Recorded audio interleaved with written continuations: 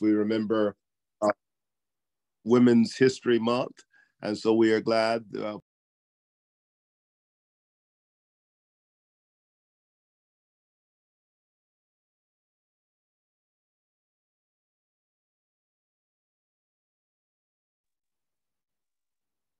Did we lose Reverend Okay, Manning? okay. While we waiting on Pastor Manning to come back, I'm back. There you go. Thank you. Sorry. Yes, trying to get that prompt off. All right. So Valerie is there. My name is Reverend Gregory T. Manning, one of the co-moderators for Justice and Beyond. Please know that Justice and Beyond is not led by one or two people, although there's always a couple of front-facing people that lead, and you'll see in front of this camera. But there are many behind the scenes that are doing great work and have been for many, many years as we organize and collaborate as a collective together to fight on many fronts that and some of which we'll talk about tonight. So please know that we continue to meet, that our intent and purpose is to make sure, especially that we amplify the voices of our African descendants, our brown and Black people in this community, and the issues that we're dealing with. And so we want to make sure too that we add as many as possible to come on board.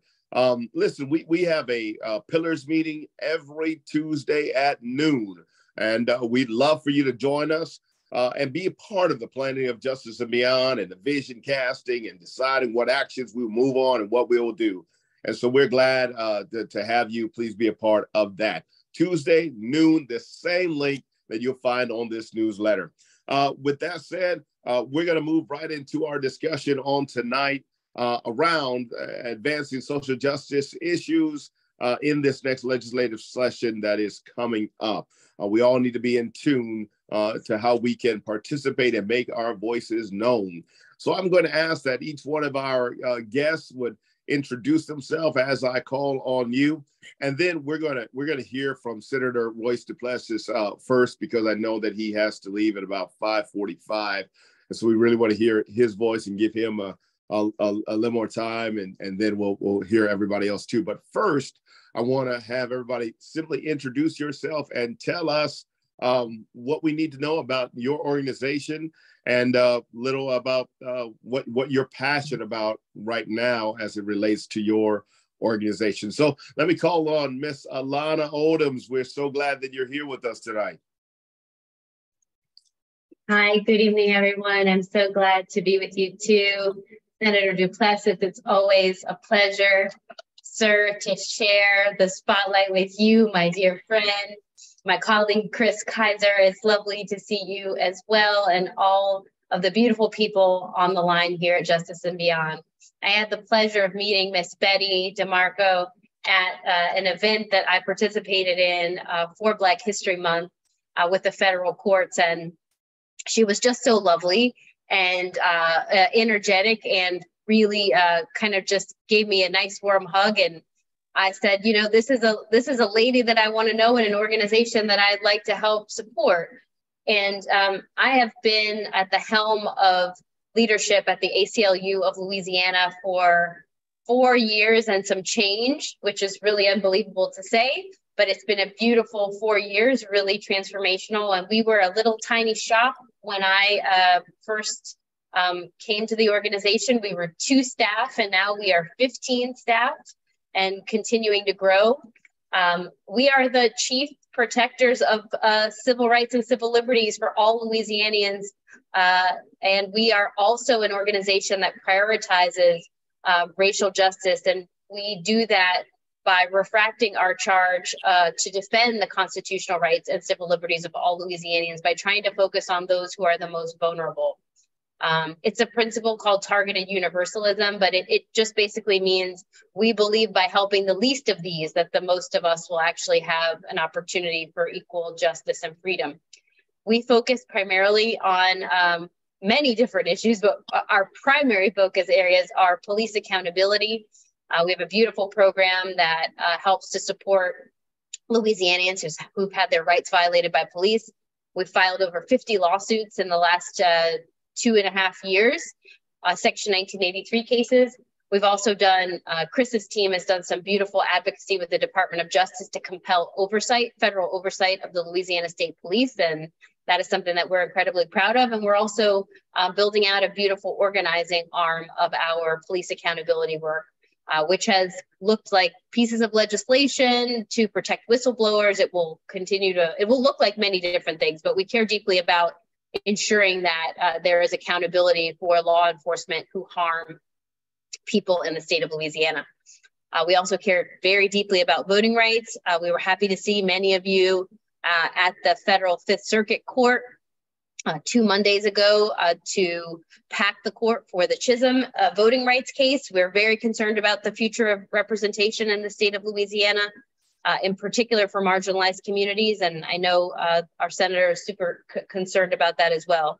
We continue to be concerned about mass incarceration and the fact that our state, actually our country, you do know this, not just Louisiana, our country is obsessed with incarcerating its citizens. And in Louisiana, we are in an epidemic of mass incarceration. And so we care deeply about reducing those levels, because we know that our citizens are, in fact, our most valuable resource, and that if we invest in people, not prisons, we actually have an opportunity to change the landscape of the state and country. There are other things that we do. When Chris introduces himself, I'm sure he'll share some of those things, but I just want to say I'm super grateful to be here with you and really thank all of you for your participation and your attention. Thank you, Alanah. We appreciate you being here, and thank you for that introduction. Let's move to Chris. Chris, tell us a little bit about yourself and about what you're working on. Thank you, Reverend, and thank you all so much for having me here tonight. As Alanah said, we are ramping up and getting ready for the legislative session, so I was really excited to hear this conversation was going on. I head up our advocacy department, and that basically means all our public policy work, including our legislative work. Just a little about me, so you know, I spent about 10 or 11 years before I came to the ACLU working on sexual assault survivor advocacy. And so when we're talking about this criminal law reform issue, I've seen it from both sides. And I can tell you for sure that public safety isn't just about long incarcerations or a lot of time in jail or being punitive. We have to see it from both sides. And so as Alanah said, we care deeply about mass incarceration and police accountability.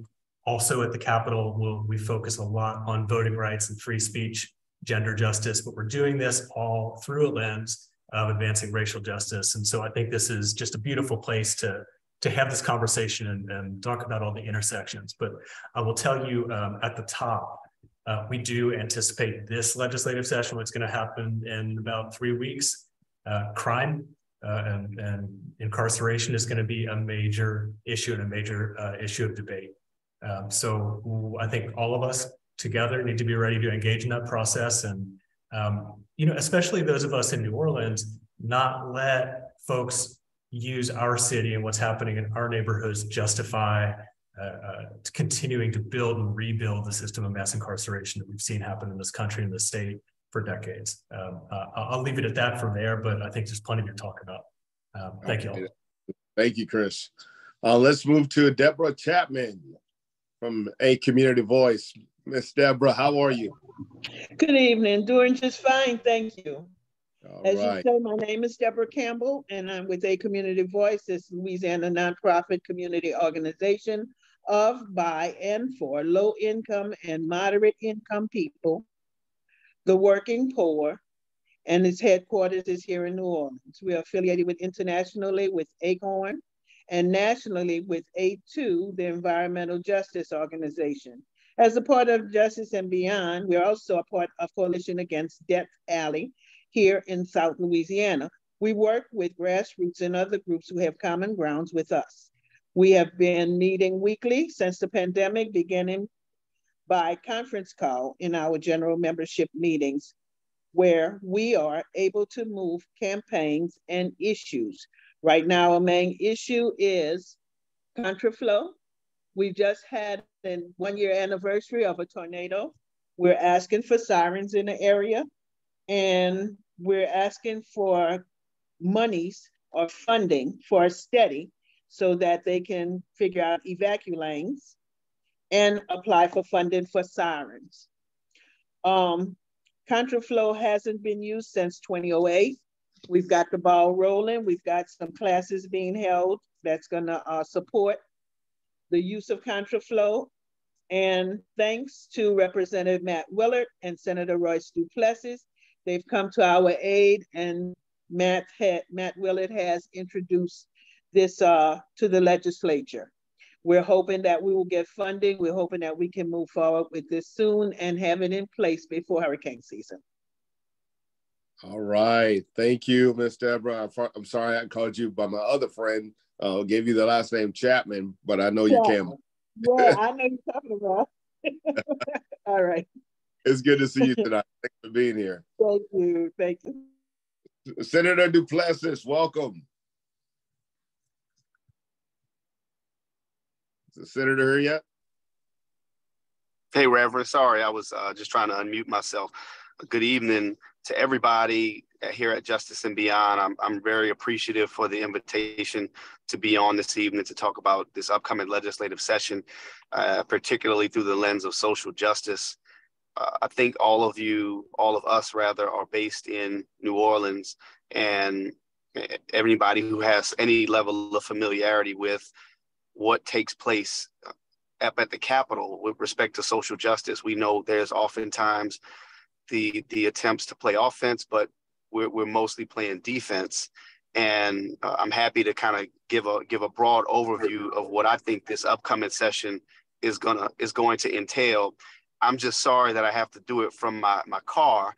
I'm actually here at Dillard University. I just spoke on a panel to some students about voting and the importance of it. And I do have a hard stop, but I'm excited about this conversation this evening. Just a few quick points. It is a fiscal session, as you all may or may not know. And what that means is every other year, the legislature has a fiscal session. This is in the Constitution. Odd number years are fiscal sessions, which means that every legislator is limited to 5 non-fiscal bills, general bills, that they can file. And the idea behind that is that we focus on tax issues. So that'll be a big issue. And we may not talk about this enough, but tax policy is also a social justice policy. How we manage our state budget is a social justice matter. And I'm going to be looking at some legislation and trying to file some legislation that is involved with tax policy, but specifically, I think the top issue this legislative session is going to be around homeowners insurance and trying to make Louisiana a state that companies can do business. We have viable companies, not fly-by-night companies, but actual companies that are solvent, that have the proper reserves, that can write policies to homeowners at rates that are affordable, because people are being pushed out of this state. People are being pushed out of this city. And in addition to the skyrocket affordable housing, insurance plays into that, because those costs end up getting passed down to renters.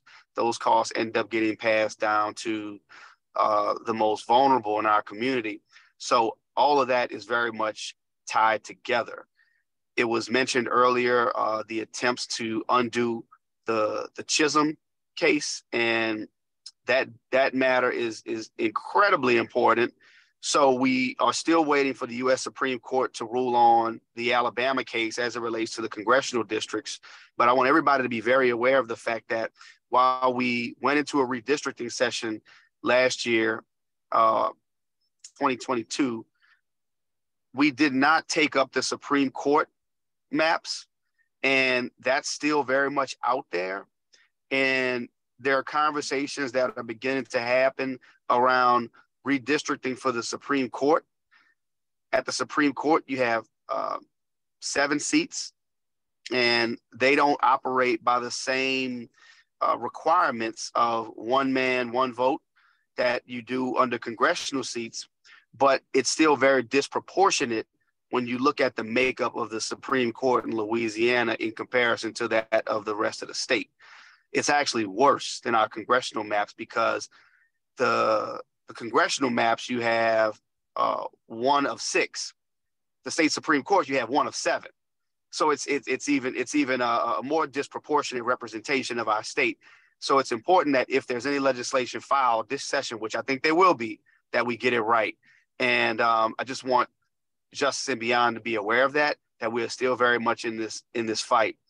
I mean, there are a multitude of issues. I think Chris and Alanah touched on them. Chris in particular, when we talk about the issue of mass incarceration and how we got there to begin with, that the news reporting and the conversations that are happening around crime in our communities, particularly in New Orleans, has certainly led to the filing of more bills that are focused on increased punishment and increasing the punitive outcomes that we have on the books. And also keep in mind that it is an election year. So appearing tough on crime will play well for many people in their districts in an attempt to get reelected. So that's something that we have to be very careful about and watching to make sure we don't go down the same road that we've been down. As Alanah well knows, she was very involved in the 2017 Justice Reinvestment package that was passed to try to get us away from the almost $1 billion we're spending annually to lock people up, but we're still not any safer as a result. So we have to stand firm in that and not go back to those old ways of just the reactionary, let's just increase penalties as though that's ever been a deterrent. There's no evidence to suggest that that's the case. We all want to be safe, but we know that there are smarter ways for us to achieve safety, and that's through building healthier communities, education and job opportunities, and better housing policies will lead to safety in our communities, not saying that we're going to come with these ridiculous laws that are being proposed. So, I could go on. Like I said, much of my focus this upcoming legislative session will be around issues of homeowners insurance. I've also begun the process of trying to get the state to think about how we deal with this issue of poverty. Last year, I brought a piece of legislation that directed the Department of Health and the Department of Children and Family Services to study the feasibility around creating what's known as a baby bonds program. And this is something that's been talked about at the federal level, but we have not really seen much of it at the state level, although some states are starting to visit this, that poverty, it continues to plague our state. And I believe that, as Alanah said earlier, if we invest in people, we can do so much more. And the concept behind the baby bonds program would be that we basically create a trust for every child that's born into poverty. And that's usually measured by whether or not their mother's on qualifies for Medicaid. And we determine an amount, say, for example, $2,000, $1,500, $3,000. And we put that money in a trust that when that child turns 18, they then have the option of using those funds, which will have matured or which will have been invested by the state. They can use that money to purchase a home in Louisiana, use it for education in Louisiana, or start a business in Louisiana. I think that makes a lot of sense. And because you have that 18-year waiting period, it's not like, you can't call it a handout, right? Which people tend to try to do anytime you're talking about a social program or investing in people. So that's something that I'm trying to challenge my colleagues to think about, because I just got the report back, and that's something that I'm looking at maybe filing some legislation on as well. But in terms of other pieces of social justice, we will absolutely be fighting against any attempts to limit a young person's ability or their family's ability to identify themselves however they identify themselves and be free in their own identity, period. There's a whole lot of national debate around pronouns and what people can or can't refer to themselves as.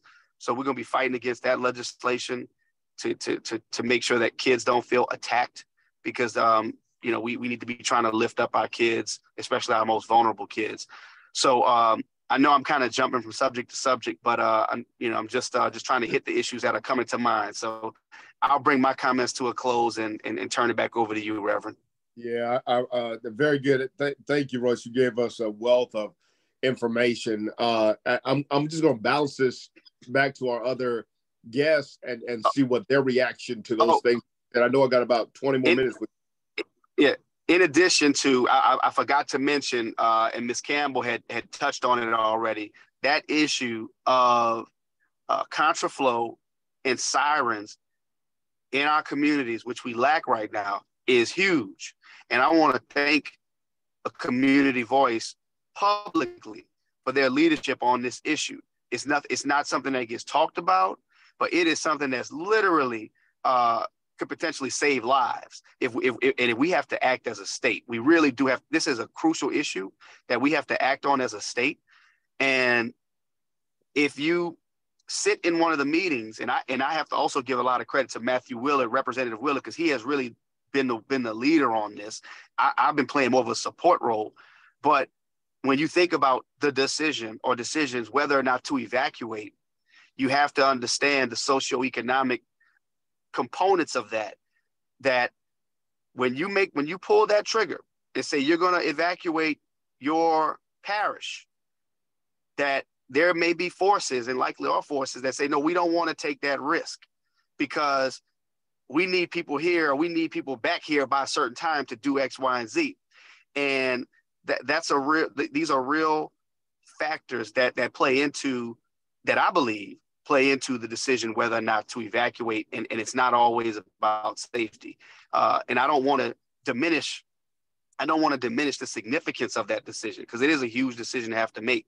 But we right now are not prepared, and we are not doing what we need to do as a state to be prepared when we've seen an increase in hurricanes and we've seen an increase in tornadoes. So anyhow, I'll leave it there. Thank you, Senator Duplessis. I'm going to bounce it back to our other guests in just a moment. But this question, it just comes from me and my heart. You talk about the eradication of poverty and addressing that within the State House. What is the climate for legislators understanding that in order to really tackle crime and really make a difference within our communities, that we first have to start by eradicating poverty? Is the climate for that shifting in any way for you working with your colleagues to getting that point across to them? There are conversations that happen during the legislative process, and then there are conversations that happen outside of the process when people, I think, are being a little bit more honest sometimes.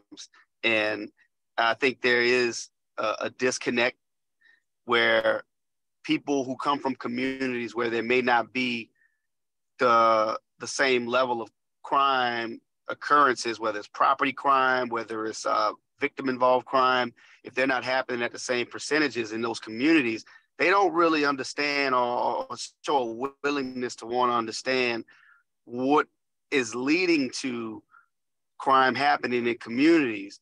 And I think it also, the fact that you have associations that are so strong at the state capitol, organizations like the Sheriff's Association, the DA's Association, and others that play such a strong role in that debate around law enforcement policies, it makes it difficult to have the conversation, like you said, around poverty. And if we're serious about dealing with the issue of crime, then we need to talk about that as a symptom and not as anything else. That's crime is a symptom, and we need to be focused on the root cause, which, again, justice reinvestment was supposed to be about. We take the savings from not incarcerating as many folks, particularly nonviolent offenders, and then reinvesting into preventative services, reentry services, housing to try to reduce crime. So I think we saw something at the beginning of the term of John Bell, was his Governor John Bell. That was his first term, but he certainly break away from it. And I think that's a combination of things. But just like any other initiative, we've been talking a lot about this gun violence reduction in the city and our commitment to being behind programs that are actually going to stand the test of time, it takes commitment. You know, it takes accepting that this is not a perfect process. It takes long-term commitment that outlasts a 4-year term or an 8-year term. So I think we saw some of an appetite, but not, you know, I'm starting to see it wane a little bit. Okay. Thank you for that answer. Senator, would you give the people, if you can, in the chat, the email that they can get a hold of you, because I may or may not get to too many questions for you with your time constraint, but give that to them, please, so that they can ask those questions directly. I'll need to get to the other guests, but thank you so much. Try to get back to you. I'm gonna go ahead and try to type it in there, Reverend. I'm gonna type my email address in there. Is that okay? Yeah, appreciate it. Good to see you, brother. And I'm trying to get back. But I want to let's start with Alanah. Give us any reactions you have to what Senator Duplessis just said, and what that kind of prompts in your mind in terms of what you're working on and the connection between it. Sure. Well, as the senator articulated, when it comes to criminal legal reform, we're really going to be seeing folks use fear and hatred, actually, as a way to galvanize folks to go back to policies that we know are incredibly harmful to community, and also particularly expensive and not based in any evidence, and merely, usually just based in retribution. And so it is very hard when you're facing the headwind of such, crime being reported daily in the newspapers, daily as the headlines on the news, and also, frankly, feeling the personal, I think, impact that usually touches most of us, which is property crime. I'm sure many of us have experienced that. And one of the things that one of my mentors told me is that we cannot and should not allow our pain to dictate our politics, right? And so when we talk about wanting to be safe, everybody wants to be safe. I live alone with an 8-year-old daughter. And so when I think about going home at night and being safe, it is of the utmost paramount concern for me to be safe in my home and be safe in my community. So I say that full-throated without any caveat or exception. And yet I also say, I've also heard people describe themselves as the victims of violent crime when their cars have been broken into. And so I'll also say that,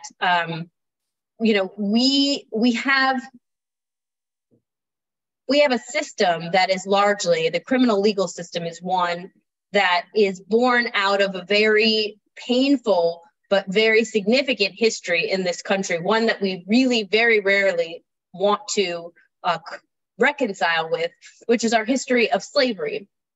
And the history of slavery and its vestiges, which include convict leasing, which include Jim Crow segregation, and which also involve the birth of mass incarceration and the many myriad ways that we continue to try to extract labor from people who are essentially the former descendants of enslaved people, is really phenomenal. And I'll just point out a statistic here that in the South, the 13 former states of the Confederacy, we are the top 10 states in incarceration in the nation. That is not a mistake. That is not by accident. That is by design. And we know this because when we kind of go back, for example, and you look at the records from the Constitutional Convention of 1898, where you're seeing, the impact that Reconstruction had, and then the kind of virulent backlash that you saw of essentially white folks trying to regain control over politics, but also money, and also the narrative of the way this country kind of tells the story of itself. You see laws like the non-unanimous jury provision, which we, the senator worked on, some other colleagues on this on the line, and community members worked on, where folks are specifically talking about ingraining and building a foundation to support white supremacy into perpetuity. And what does that mean? That means that what we had during slavery is you had 150 years essentially of labor that was completely free. And we know that there are, dozens, if not myriad, banks that were built during that time period, including many significant, national institutions like JP Morgan Chase and others. We know that railroad companies were built during that time. I just got back from South Carolina visiting with a really beautiful family who built cotton mills and a huge burgeoning business that sells sheets. And they had a monopoly on sheet production in the United States for almost 100 years. All of this came from 150 years of having enslaved people provide labor. So what kind of business could you have if you have no personnel costs? And honestly, when the prospect of that went away, there were lots of attempts to figure out how can we criminalize as much as we can by way of behaviors that we can actually create an opportunity where folks fit into the exception clause of the 13th Amendment, which is if you are a convicted criminal, you can be subject to enslavement or slave labor. And so we see lots of different ways that, you see the birth of modern day policing with slave patrols, which if state laws empowered any person to be able to attack and surveil Black people that they thought were escaping, so that they could be reclaimed and that their labor could be utilized again. And so, we have a lot of scholars who've written about this arc of slavery to mass incarceration, but you see that if you go back and just look at a little bit of the history and you look at where we are now, there is really a very direct line from this history of slavery and frankly, just making the color Black and the culture Black and brown synonymous with guilt and also synonymous with danger. And so one thing that I want to say, hopefully this will be an opportunity for us to have a dialogue. And I want to share the history with you because I think it's important, because a lot of times folks want to tell you about what you're seeing today, but they don't want to talk to you about the history, primarily because they don't know the history. But even if so, they don't want to take accountability or responsibility for knowing the history. But I'll tell you this, what we worked on in 2017, and we studied this for a couple of years, some really amazing researchers out of Washington, D.C., and a lot of local folks who participated on this, analyzed all of our criminal statutes. And number one, they said we have far too many. We have something like 650 unique criminal statutes that criminalize everything from taking somebody's crawfish to taking somebody's cattle to taking somebody. There's about 50 different theft statutes. There's all kinds of redundancy in our criminal codes. That's also by design, right? It's by design that there's so many that you have your crime du jour so that you can, have an opportunity to incarcerate more people. But we also know that in Louisiana, we incarcerate and always have more of our citizens for low-level nonviolent offenses, most of which are drug possession and low-level property crimes, not involving crimes of violence, more than any other place in the country, more than our southern neighbors, more than our deep, deep southern neighbors who are as conservative, if not more conservative than Louisiana, South Carolina, Georgia, Arkansas, Texas. We lock up our citizens more than any of those people. And so it begs the question, Do we have citizens in Louisiana who are simply more sinister and more dangerous than anybody else in the world?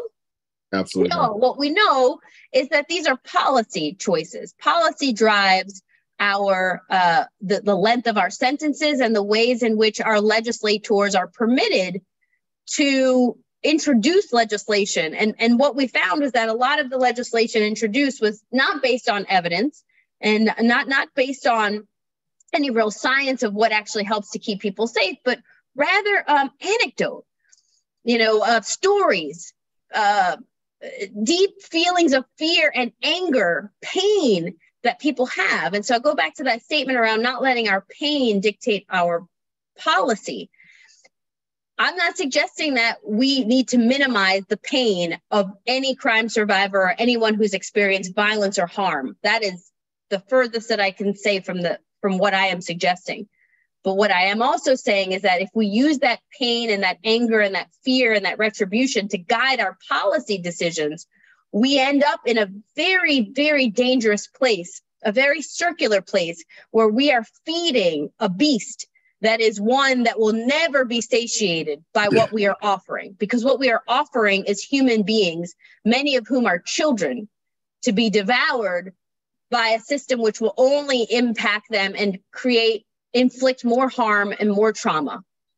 And the way I'll close is to say, if any caretaker or any parent or family member on the line who's had to care for loved ones, we know this to be a universal law about human beings.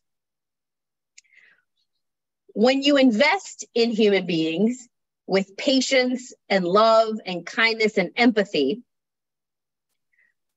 you are able to create transformational change in a human being, especially in children. But that actually it's actually a universal human law for everyone. It's not just for children, because it's important to hear people say, okay, well, yes, we should have second chances for children, but everybody else, let's get rid of them. If you ever have the opportunity, and you probably won't right now because the Department of Corrections is being investigated by the Department of Justice for holding people over their sentences, holding people longer than their time to be incarcerated, which they've been doing for decades. But if you've ever had the chance to walk the halls of Angola or visit the long-term care facility there, you know that there are, I think we have 6,000 people serving, close to 6,000 people serving life in prison without parole in Louisiana. Many of those people are hospice care workers who are caring for infirmed colleagues that are at the state penitentiary facility. Many folks are actually providing care and groundskeeping, cooking, and other services at the governor's mansion. Many people provide those same services and care at the Department of Corrections headquarters. Many of those folks are doing farming and firefighting and groundskeeping and landscaping and motor vehicle services and all of these things that are profitable, incredibly profitable, and they're doing it in a safe way, because undoubtedly we wouldn't have folks at the legislature, and I'll call attention to that, and the senator knows this to be true, that there are hundreds of incarcerated people working at the Capitol, cooking and cleaning and taking care of grounds, and they are kind of seamlessly kind of camouflaged into the patchwork of colorful folks that come into that building. But they are not in chains. They are not in shackles. They are trusted. They are working, and they are serving and taking care of the people of the state of Louisiana. And so I ask you to just think about what is it all for? What are we trying to accomplish by keeping a certain population in a stranglehold? And if we know that that is a financial incentive, and we know that it is also something that deeply compromises our power of creativity and future innovation and safety, what are we willing to do to change that? Yeah, thank you. Thank you, Alanah. And just, as you mentioned, those incarcerated folks that are serving in the Capitol, but yet not getting compensated for it in such a way that it can build any sort of generational wealth for them or their families. That's the atrocity as well too, right?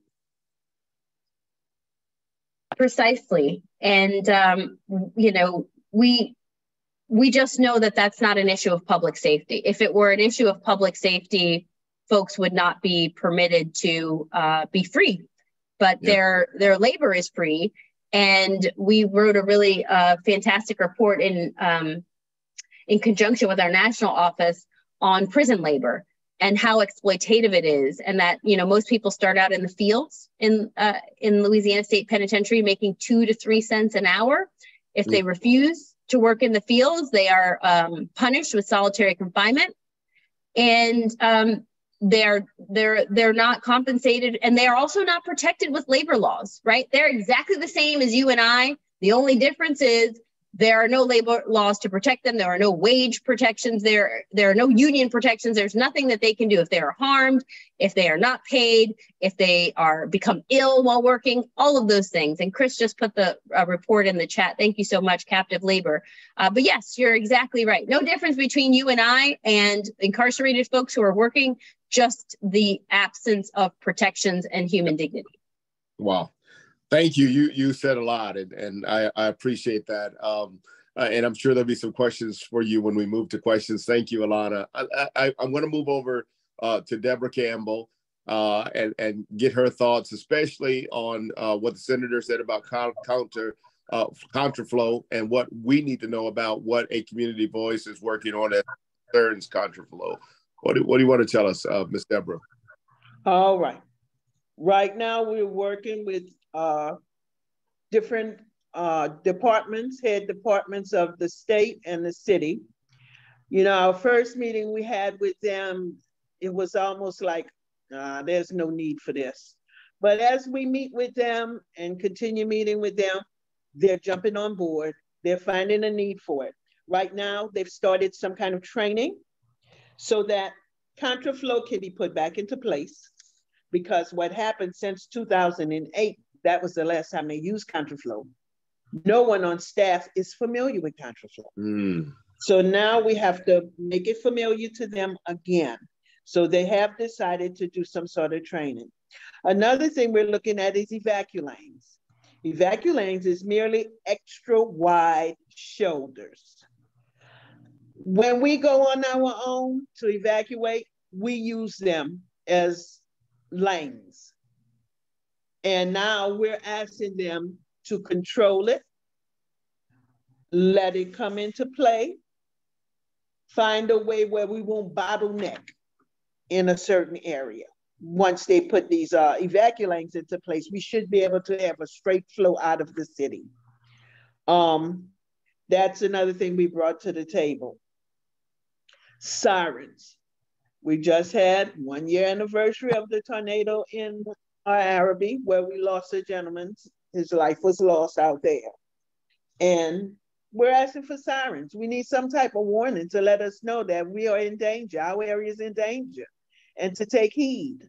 If you're not near a telephone or a radio or a TV, if you're coming home from work and you don't know what's happening. So that's why we're asking for these sirens to come into play. We're also bound by whether the mayor or the governor will have political will to actually call a mandatory evacuation. So we're working on what to do about that and how to get these mandatory evacuations put into place.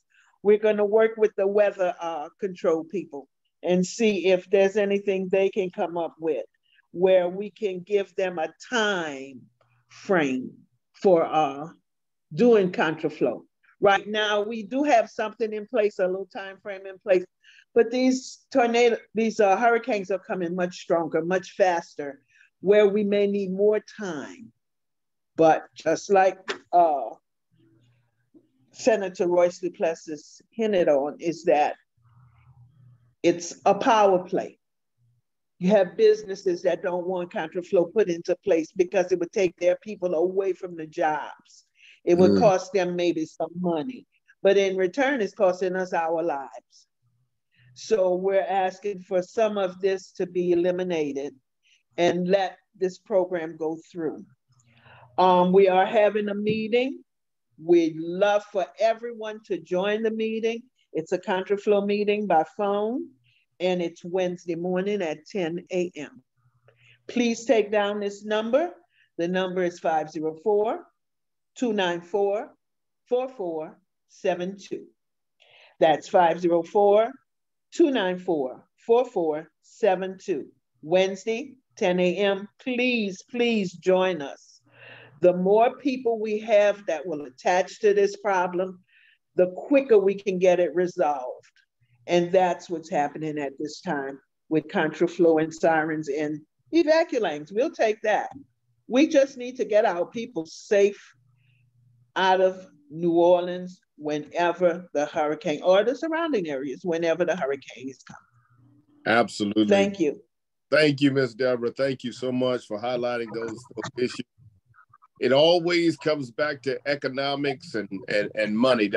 Folk don't want to keep people safe because they're afraid of it impacting their businesses when people are dying, as you said. That's right. Thank you for making that clear. You know, I had to point out, they don't want to close the side of the interstate that's coming towards town because they may need emergency vehicles to come in. You know, for the number of people that need to get out compared to the number of emergency vehicles that need to get in, the electrician people aren't coming until after the hurricane hit. Right. They're not trying to get into New Orleans, so let us out. You know, let us have this thoroughfare to get out and bring the emergency people through. They can do a Highway 90. Right. They can do the levee. Come through the levee to New Orleans, but don't block us from getting out to let these people come in. And everybody should be leaving. Right. They shouldn't have anybody coming in. When people want to advocate, when they get on this call and they want to advocate, what is the best argument or case they can make to reinstate contraflow? What if they want to be the most persuasive? Saving lives. Get us out of harm's way. Please.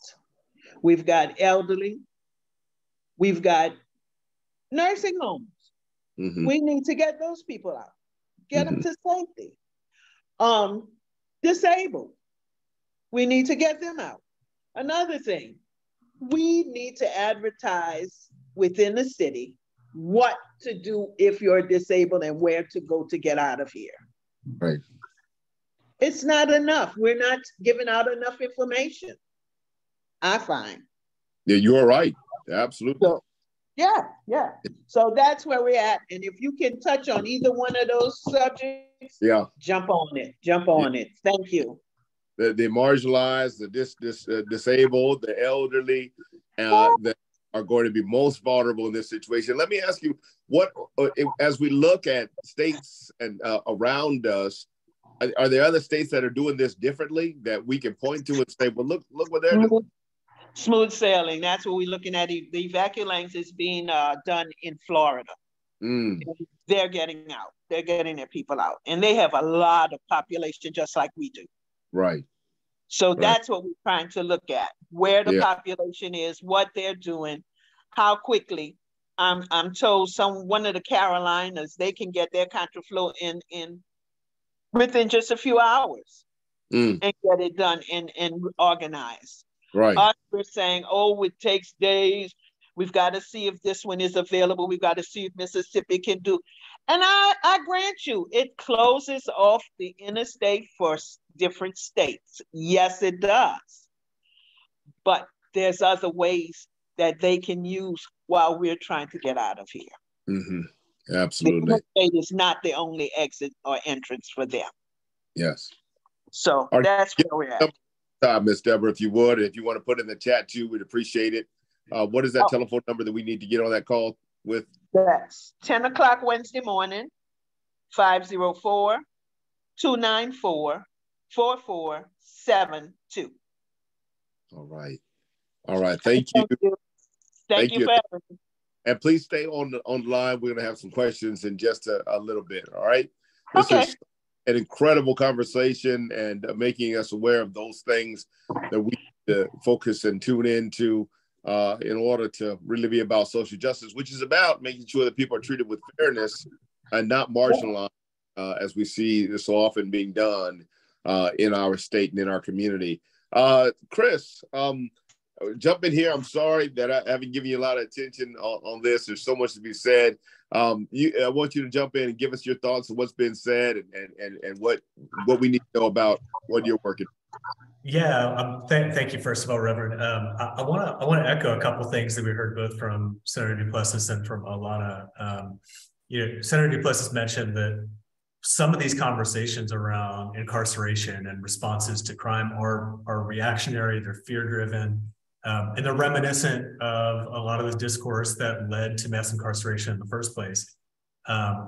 Two of the most significant drivers in making Louisiana the incarceration capital of the world and the US the incarceration capital of the world were, first, the decision to treat drugs and substance abuse as a criminal matter rather than a public health matter, first and foremost. And second, letting sentencing decisions, long sentences above 10, 20, 30 years, be driven purely by a person's criminal history rather than how much of a risk this individual actually is to the community. Things like mandatory minimums, 3-strike clause, habitual offender statute here in Louisiana. So, in 2017, when we did that justice reinvestment process, we had the beginning of a conversation to try to reverse that. Let's think about what actually we could be spending the money on rather than long-term incarceration. How can we reinvest in the communities? But fast forward a few years now, and we only have a fraction of the bills filed or pre-filed so far for this legislative session.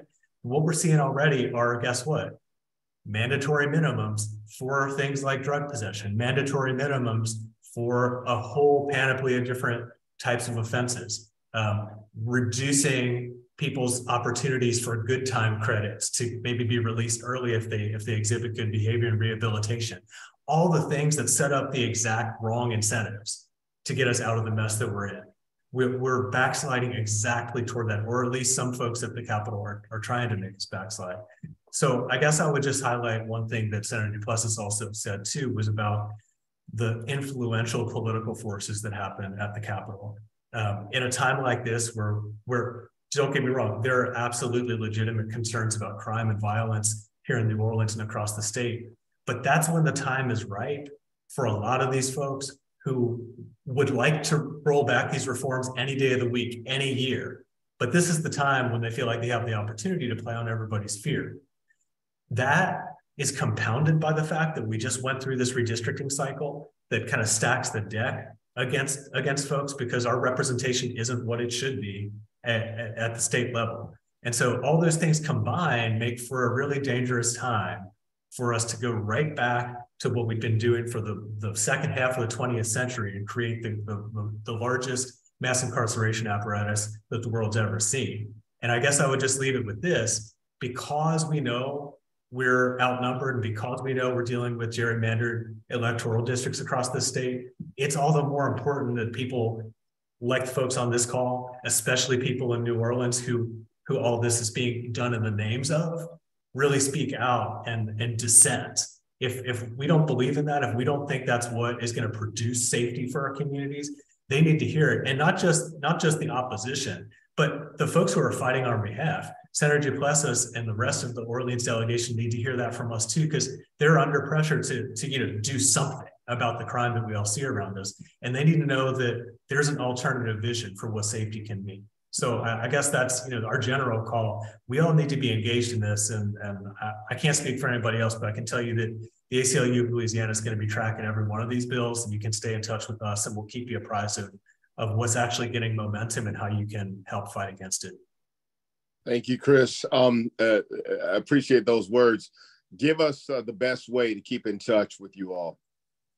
I'll put our website in the chat. I think honestly that's the simplest thing. You can sign up for updates. And when we have it's game time, basically, that we know a committee hearing's coming up and they need to hear from us, you'll get that blast from us. And I'll also put in a plug. I know a lot of folks are local here in New Orleans, but on April 14th, we're going to be holding a symposium up at Southern University Law Center in Baton Rouge to talk about this issue too.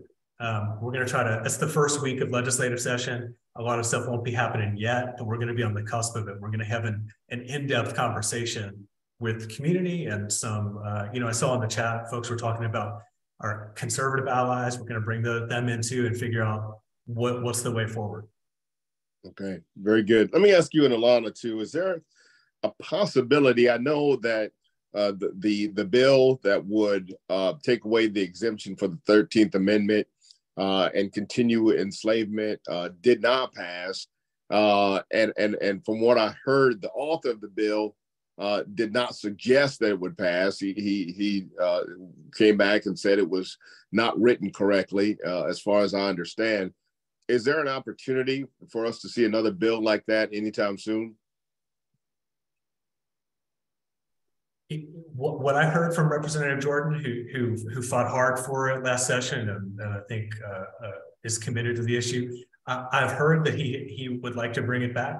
It hasn't been pre-filed yet, but it's absolutely something that we're keeping our eyes on.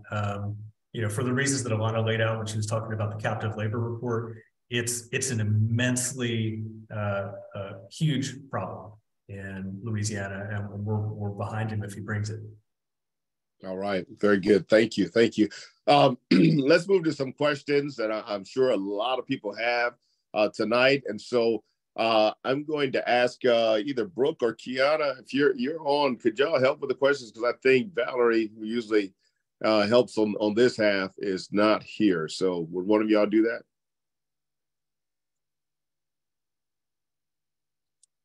Brooke?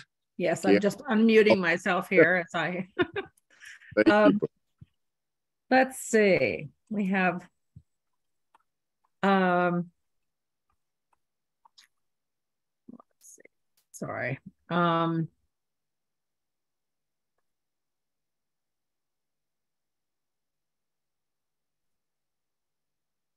Let's see.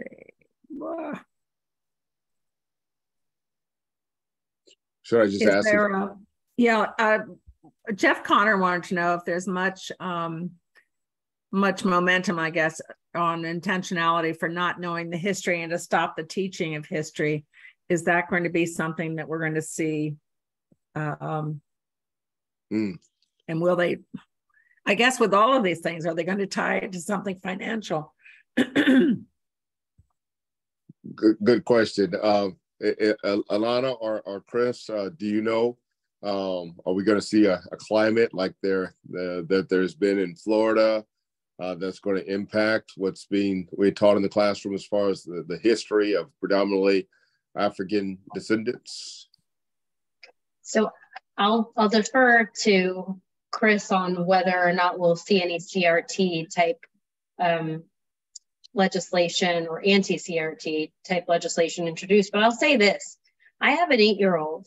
And we don't live in Florida, but looking at the curriculum and what is introduced, what is being taught in her school, in the social studies curriculum in particular, is not very far off from what is happening in Georgia. And I've been having ongoing conversations with her school about the importance of teaching an accurate and full inclusive history.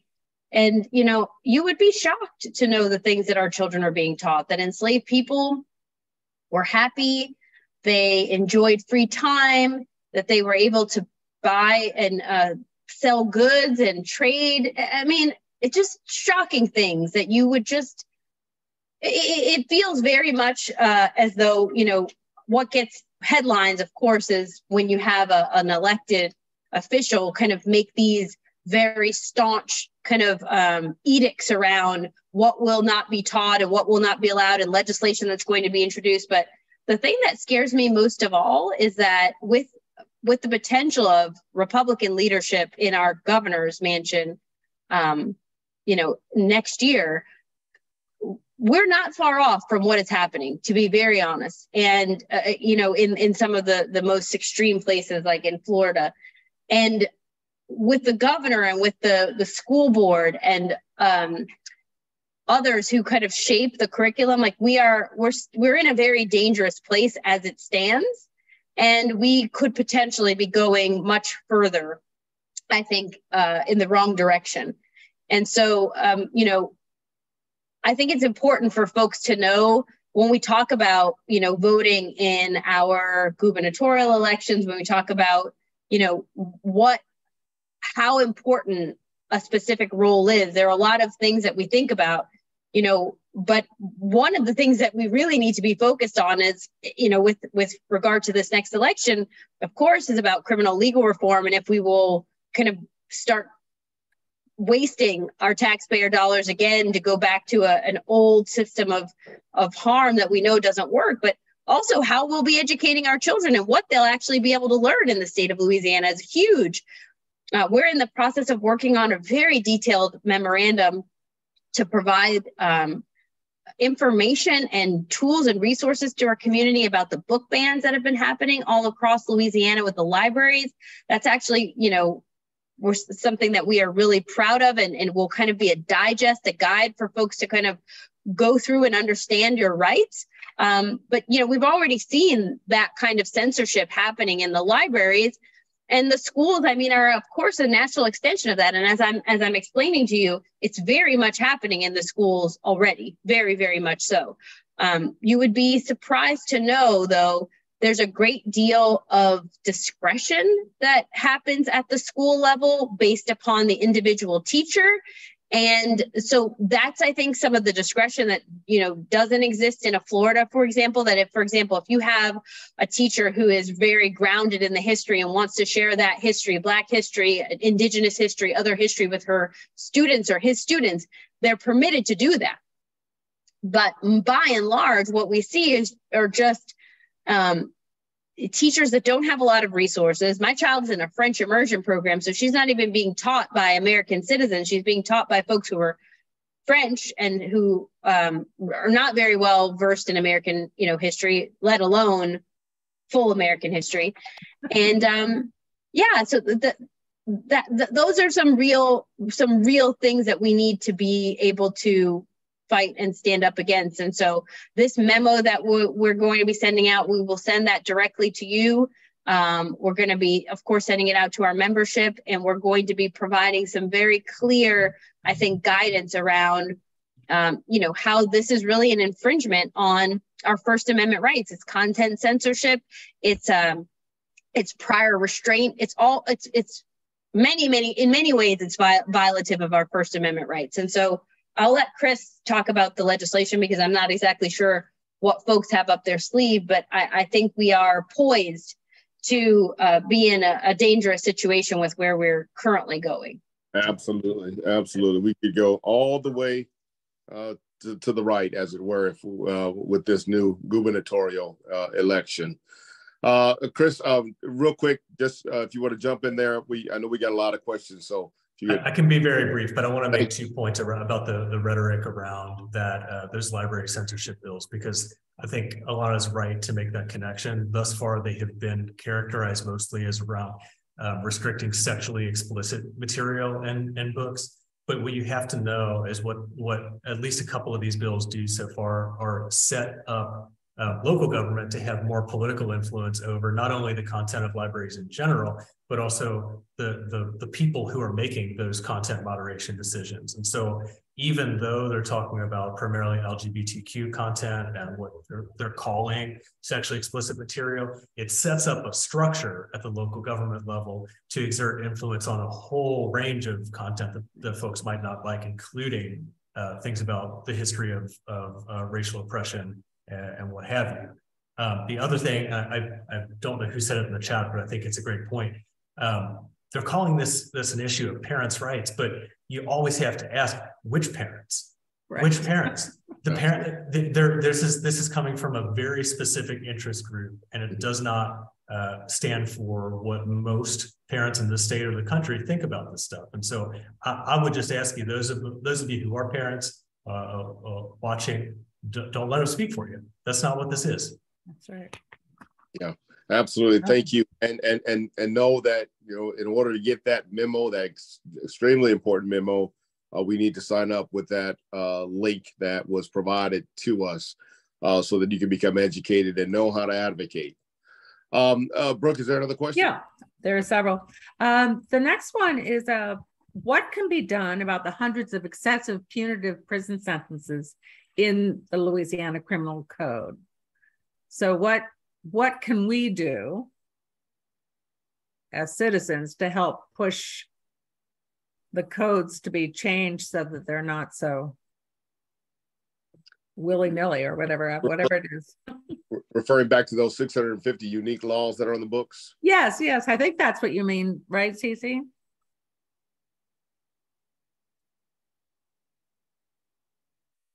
You're muted. Yeah, exactly. Okay. Because as Alanah said, you know, I'm really interested in knowing. I mean, I think there needs to be a study or an investigation of how many of these Civil War era, Reconstruction era laws are still writing the books.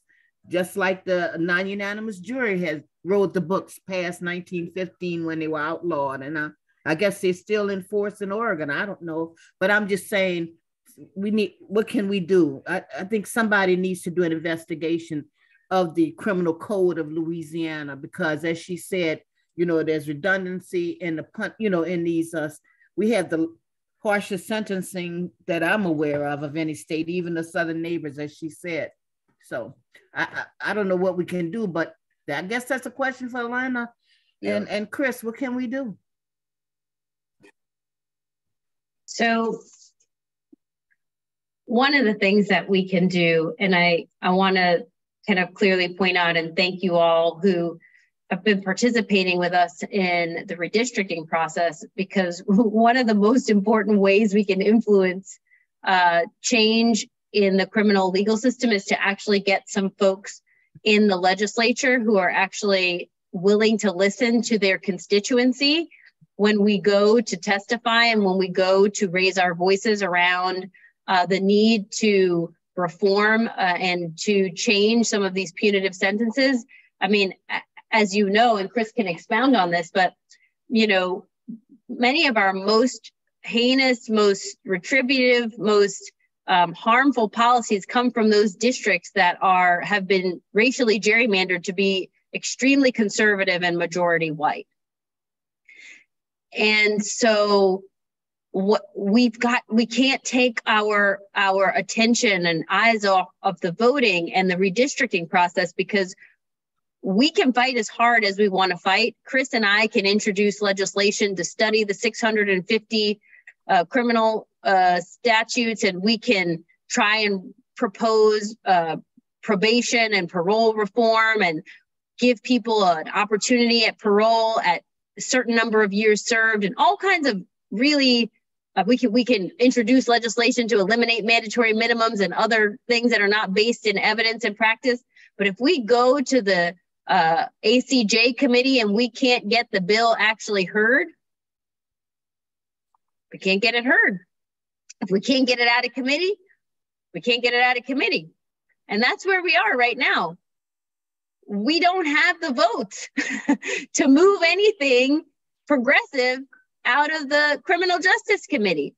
Now, we can take other roads, and we have, you know, with, you know, drafting bills in a way such that we can maybe get them through the Judiciary Committee, or we can move them through civil law, or we can try and do some other strategies and tactics. But right now, we just don't have the votes. And so an increasingly conservative legislative body really does hamstring us in a way that is particularly harmful, because as I was talking, criminal law is policy. It is made at the State House. It is those legislators, state legislators, that are introducing bills and that are passing them, and that creates the infrastructure of our criminal legal system in the state. That's it. That's how it gets done. We can occasionally bring certain matters before the court on excessive sentences to try and kind of get some relief that way. But by and large, the way you make these changes is in the State House. And that's where we're kind of running up against some really difficult, difficult challenges. All right. Thank you, Alanah. Let me go to the next question, Brooke. Yes. We have, well, there was one about what methods are most effective to support. And Chris answered with direct calls, emails from people in members' own districts can be very effective. Chris, do you have anything else to add to that? Really quickly, and this is related to the point Alanah just made, I just want to explain kind of why. Because for all those reasons that Alanah just described that are so disenfranchised through gerrymandering, so many other ways, a byproduct of that in some districts across the state is that there's widespread disengagement from the public. It is a sad fact that in many areas, our legislators just aren't that used to hearing from a lot of people in their districts, especially on issues that affect some of the most marginalized people in the community. And so for that reason, it can be quite effective when they finally do hear from even a handful, even a dozen people who are in their district and say, Representative, Senator, this is a priority for your constituents. You need to listen to me. I know that sounds really basic, but in a lot of places, it really is. There's not a lot of mobilization. There's not a lot of outreach to the members, and it doesn't take maybe as many voices as you might think to make that message stick. And to Senator Duplessis' point earlier, a lot of folks, maybe they're not criminal justice experts. Maybe they're a businessman in somewhere else in Louisiana, and they don't think about these issues that much. They might not feel very strongly about enacting a lot of new crimes or new punishments, but they'll go along with the political wins if that's the easiest thing. But one of the things we can do is make them hear the alternative view. And if they're hearing that from their constituents, that it can matter. It really can matter. So I know that might sound pie in the sky and a little basic, but I really do think it's true. And I thank you for saying that, Chris, because what I know is that ignorance runs rampant within our legislature, and in the way that a lot of times legislators don't even know what's in bills, and they just have not familiarized themselves with the nuances of those bills. So I think it's incumbent on us and very necessary for us to make it clear to them what they have not been able to discover for themselves. Good points, yeah.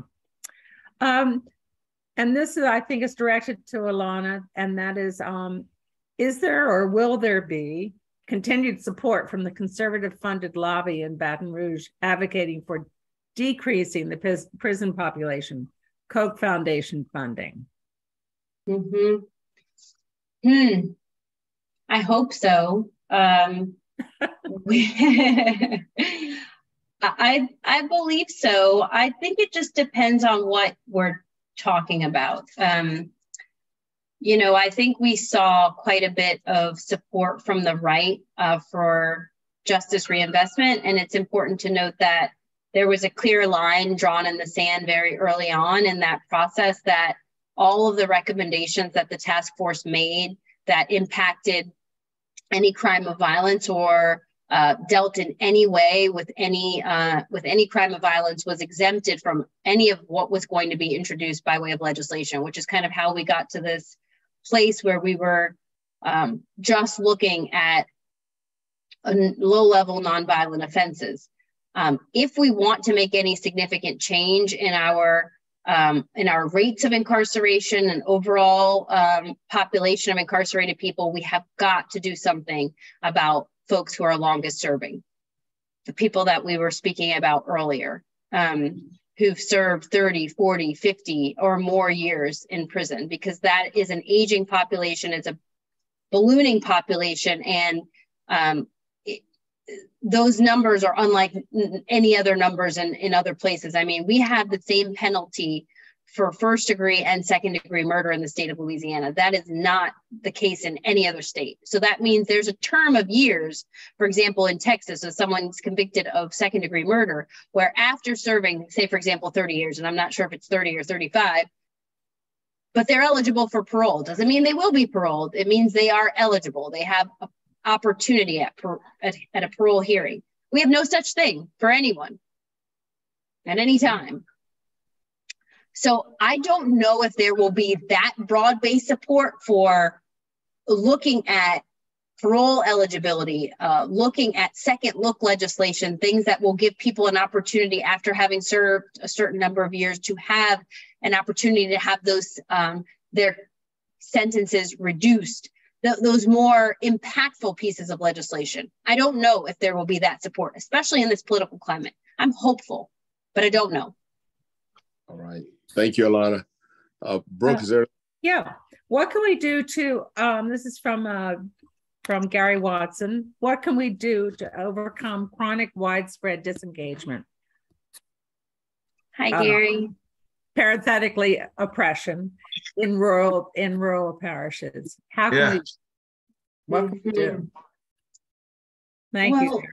Yeah, it's a wonderful question. And, you know, first thing I'll say is there are a few things that we are doing on the scale that we're able to do them. We have a really amazing program.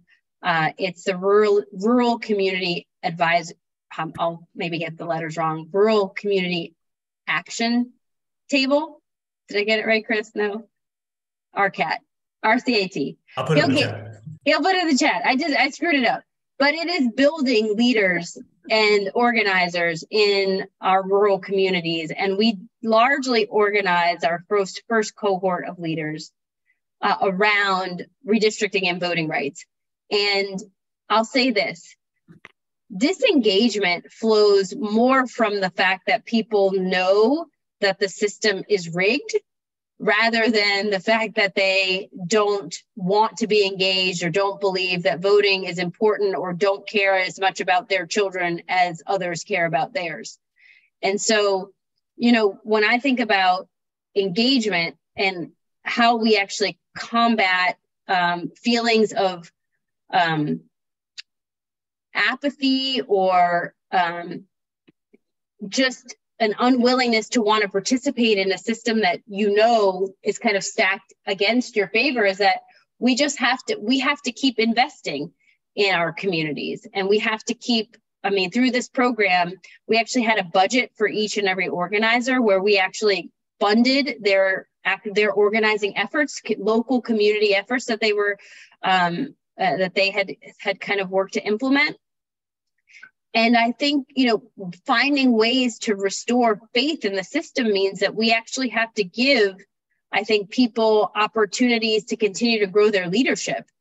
And we also have to provide, I mean, because, you know, when we look at, for example, like elections, like the last election with Governor Edwards, you know, it was largely Black people who helped reelect the governor, and many of whom were Black women in, of course, in New Orleans and some of our metropolitan areas, but Black people all over the state and women all over the state in rural communities and otherwise. And so I think a lot of it is also remembering, I think, our history in terms of the fact that, you know, every movement for civil rights, racial justice, women's rights was powered by a dynamic and usually unseen group of women who were organizing and making certain that, you know, things were happening. And I think putting a focus on women's leadership, especially when it comes to voting and re-engagement, is really important, because when you engage women, you engage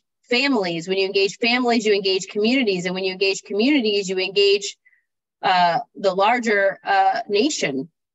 And so I don't think it can be overstated how important women's leadership is going to be to helping to kind of change the trajectory of this country. And so wherever we can do that, wherever we can double down on investing in rural communities, investing in women, investing in people who are doing organizing efforts, I think that's part of the way that we do it.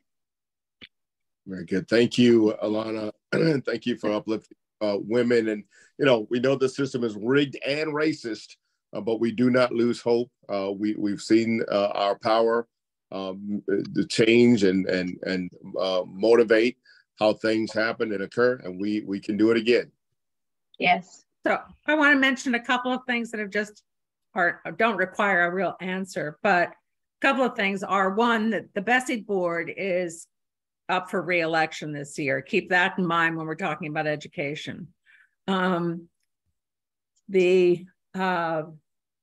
Several people would like to see the Professor Bell's, I guess, his talk at the symposium recorded if possible, and then sent out or put on our newsletter thread this time. Is that possible, Alanah?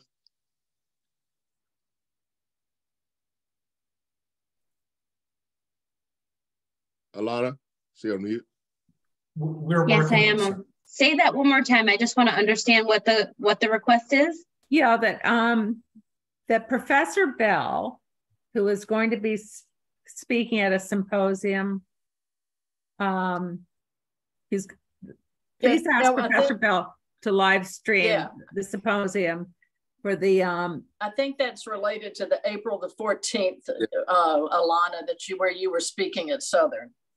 Okay. Yeah, I am not certain if we're going to be able to have it live streamed. I think we're working on that. Maybe Chris can give a little bit more information. I was about to say the same thing. We're working to figure out whether we have the technological capabilities, but if we can, we absolutely will.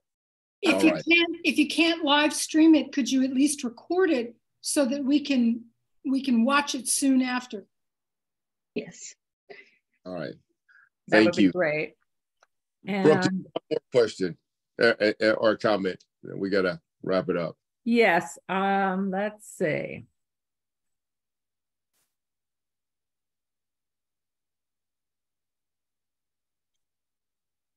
Sorry. That's all right. Okay. I know there was a lot of comments and there were a lot of comments. It's great. I'm so a lot glad. of good dialogue in the chat. So I think the main thing next that Cece has an announcement to make about hers, but we could do that at the very end. I think we're kind of run through most of them. Good. Let me then give both Alanah and then Chris and then Debra an opportunity to give any closing remarks in about, if you keep it to about 2 minutes, that'd be great. Let's go with Debra. You still there?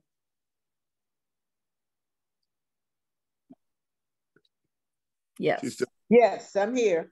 All right. You want to leave us with anything as we go?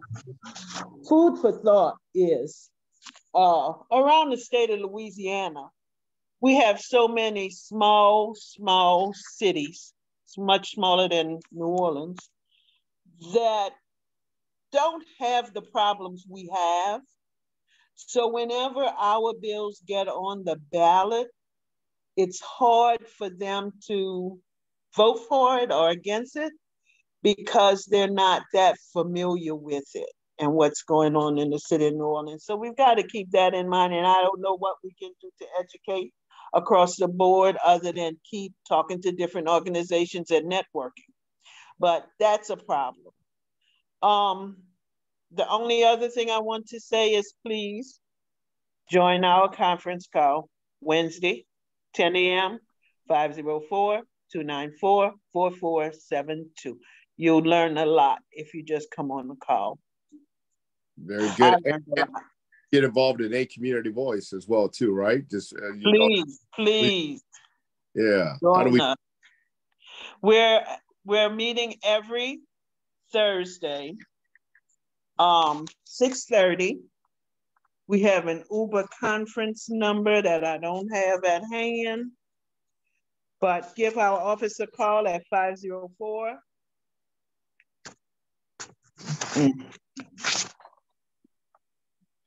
I'm trying to see if I even have the number written down. 710. Beth, can you help me with that? I'm not at my house. I'm at another location. 2844. 2844? Correct. Thank you. Yeah, 504-710-2844. That's every day at what time? Thursday, 6:30. It's Thursday at 6:30. Yes, please join us. All right. Thank you. We appreciate you being here, Ms. Debra. Thank you so much. Chris, you want to leave us with any closing remarks? Mainly, I want to just say thank you. we're for all the reasons we talked about today, we're going to be fighting to stem the tide against the worst of the fear-based reactionary legislation this year. But I also want to say we're in it for the long haul. In addition to the big elections for governor, attorney general, and things like that later this year, every member of the legislature is up for re-election too.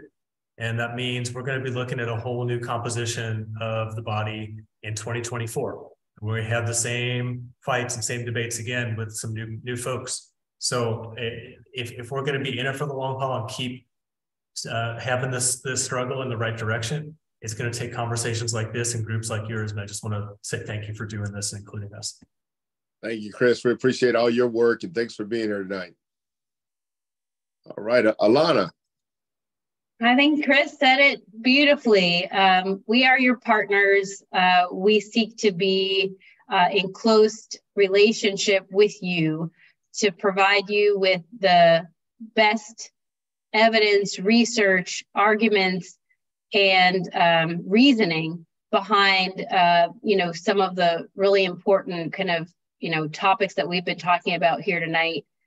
You all are a very courageous group. I know several of you individually, and you have already kind of done some phenomenal things in your community. And we would just ask for you to just continue to stay close to the work of the ACLU and also of some of our partner organizations, Legal Defense Fund, NAACP, the Urban League, Power Coalition, and others who are doing really amazing work so that we can stay organized. Because I think with the courts being as challenging of an environment as they are and the legislature being as hostile of an environment as it is, I think the power of the people is one that has to be augmented. And I really think, these kinds of meetings and gatherings and kind of coalition building together is what is going to help stem the tide. So, thank you again for the invitation, and please call on us again, and please sign up for our emails, and please join us as members if you're able to. All right. Thank you, Alanah. Thank you for being here. We appreciate all your work, and thank you for calling our attention to so many things on tonight. We appreciate you. Thank you, Reverend.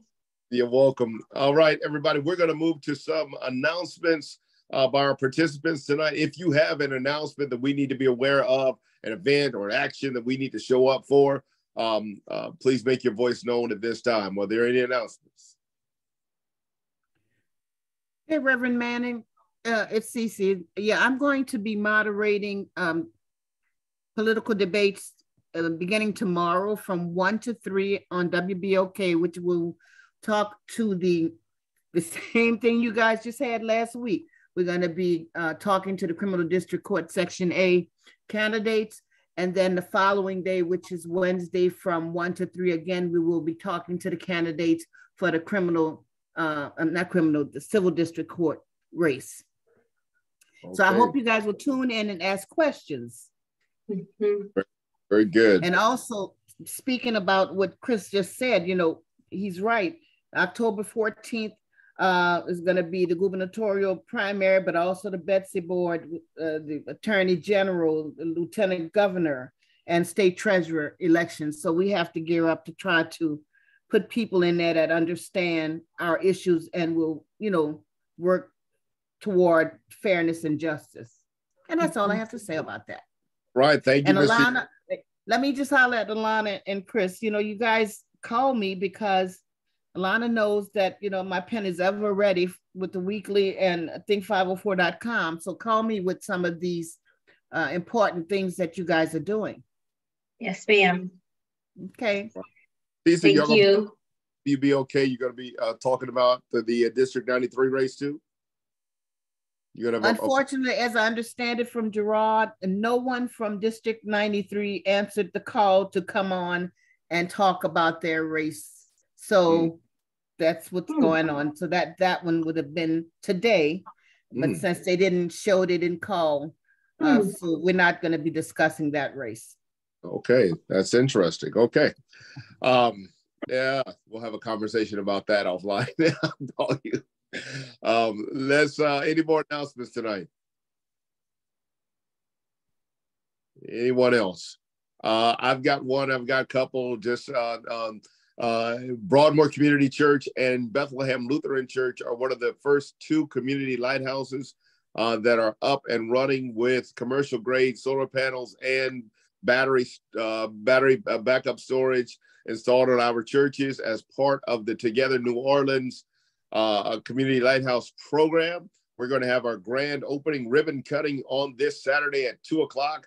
Congressman Troy Carter and several city council members and other city officials will be here to celebrate this historic event so that in the event of a widespread power outage in our city, we'll still be able to power up and serve the community. So come out and join us here at Broadmoor. We'll start at 2 o'clock. Then we'll have a celebration as well at Bethlehem Lutheran on Washington Avenue, 2 o'clock here. Also, too, come join and get a good plate of fish for our fish fry at Broadmoor Community Church on March 24th from 5 to 7. Best fish in town. Come join us March 24th, Friday at 5 o'clock. Any other announcements?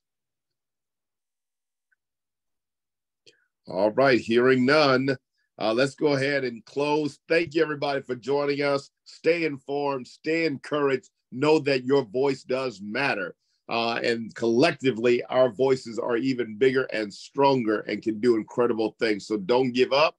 We know the system that we're fighting, but we've been doing it a long time, and we are winning, and we will continue to win as we continue to fight. Let's close in prayer.